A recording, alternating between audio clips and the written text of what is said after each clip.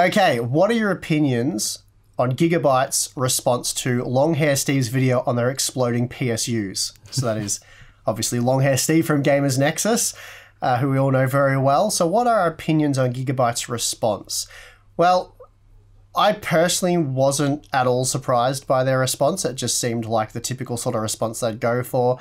Downplay it as much as possible, make a few promises that they're going to stand by their products and, replace them. But then in regions where they're not really forced to do that, sort of just not do that. And yeah, I wasn't shocked by it, to be honest with you, especially from a company like Gigabyte. Someone like MSI might have had a better response because they've had to deal with this a lot more recently. So hopefully they've learnt a few things. It was kind of similar to the response we got from ASUS when we ran into problems with their tough 5700 XT series cards or 5700 series cards and the Strix series. Yep. And even sort of similar to the laptop guys from ASUS with the issue you ran into. So companies that aren't that experienced with this stuff tend to go this way, and their natural reaction is to downplay things or try and appease the customer base and hope that they sort of move on to something else. And yeah, I think that's right. So it doesn't surprise me. It's a classic, this is not excusing Gigabyte and how they acted at all. It's just that It's not surprising that when a company has sort of their first issue like this, that they go into full-blown damage control mode.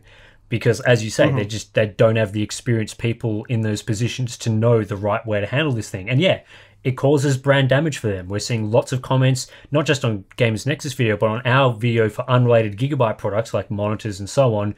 People talking about this saying, oh, Gigabyte's response to this PSU issue was totally unacceptable, so I'm not going to buy a Gigabyte product that's not even a PSU. It might be their graphics cards, motherboards, monitors, whatever. So, I think it's disappointing that despite the fact that, we see these issues come up, every year or two, there's, one brand does one bad thing and has to cop it over making poor quality products. But then it seems that most companies, unless it has happened to them specifically in the past before, they don't really learn their lesson. Like, they don't look at other companies. Gigabyte's not looking at MSI going, oh, MSI handled that particular problem well, we should handle our problem well. It's all about, a lot of it comes down to the pride in the company and those things. We want to make sure that our brand looks the best. We haven't run into those problems before, so hopefully we can get out of this without, causing too much damage for us. And again, it always goes down, or effectively always goes down the exact same path, which is why when the LG issue came up with LG and their stuff that happened with us with the editorial control stuff, that I was surprised with how they handled it. It seemed like they did actually learn lessons from other companies. Whereas again, with this Gigabyte issue, it's kind of, unfortunately gone down the path that it has. And it's only going to cause more problems for them. Trying to challenge Gamers Nexus testing and all those sorts of things in their responses. Yeah, again, it's just not going to end well. They're going to have to cop it. There's going to be a heat for a while. And their only response from here really is just to make better products, do the best possible job they can with products, and restore the trust of consumers over time by doing the best they can. So it's pretty much where it's at.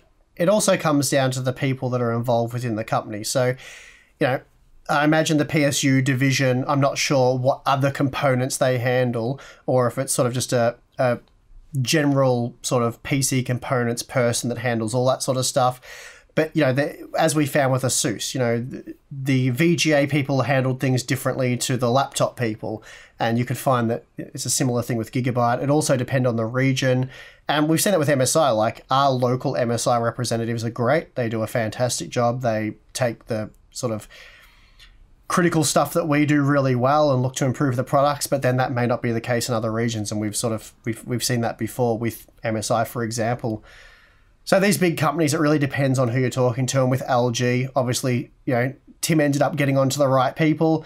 And with the stuff we had with NVIDIA last December, I'm sure there were plenty of NVIDIA employees that were cringing and going, that was not the right way to handle that, or we would not have handled it that way, and sort of saw the fallout coming, or would have predicted that. So yeah, it really comes down to the individuals that you're dealing with within the company or the departments. Yeah, and this is, again, it's really key to have a good hierarchy in place that you can deal with these sorts of problems, because I'm sure that when Gamers Nexus discovered issues with the power supplies, that, them blowing up and all that sort of thing, Gigabyte's going to go back to the people that designed those products and say, what happened here? Why are our power supplies blowing up?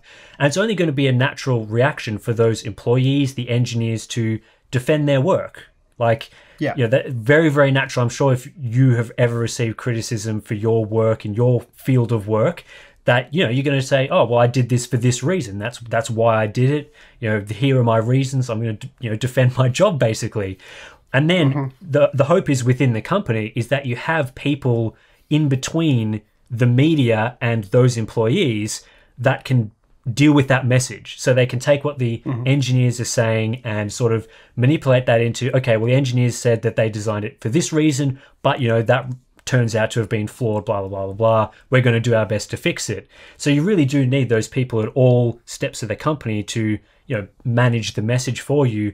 And again, if you don't have the right person, that middle person in between the media and the engineers, then, that media representative may not be trained in what the exact issues are. They may not even really know what's going on. They're just going on the reports from their lower level employees. So yeah, you need a really good company structure to work with this, and I'm sure Gigabyte will learn and improve in all those areas, or at least I hope so, and try and salvage some of their reputation that they've lost from this incident.